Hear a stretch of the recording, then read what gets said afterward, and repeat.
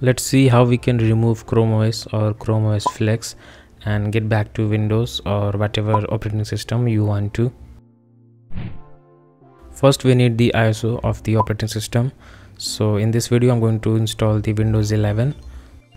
You can also download the Linux or any other operating system that you want to use as primary. So most people will likely go back to Windows. If you are using Chrome OS in dual boot, you can just easily delete the partition. But if you're using Chrome OS Flex or Chrome OS in primary as a primaries, then you need to make another bootable drive. And if you have a 32-bit system, you can download the Windows 10. And now we need a tool to make the bootable drive. So on Chrome OS or Chrome OS Flex, we can go to the Chrome Web Store, and we need to download this extension called Chromebook Recovery Utility.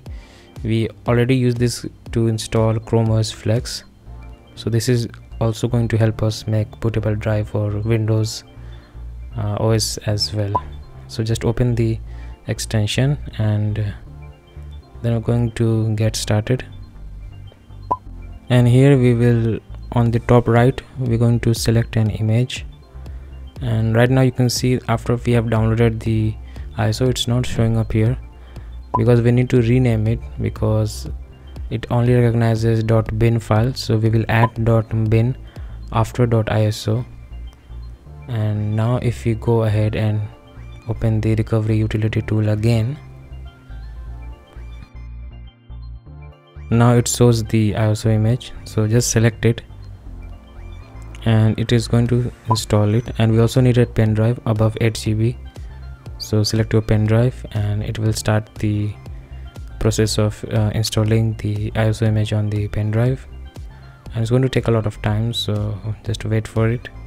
Then you will see this tick and we are ready to boot into our BIOS, and we will select the pen drive from the boot menu and then just press any key and the process of installation will start.